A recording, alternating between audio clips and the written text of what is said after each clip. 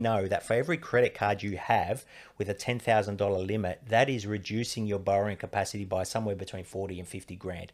So, you know, what we said to these people is, okay, do you really need them? And they said, well, no, you know, one of them rarely even gets used. We just signed up for it to get the Qantas frequent flyer points that they were offering at the time. Free trip to Bali. You know, and but we really don't use it because we don't spend 20 grand a month. And that's the interesting thing, is that the banks will assess you as if for every credit card you have with 10 grand that you are going to spend 10 grand every month.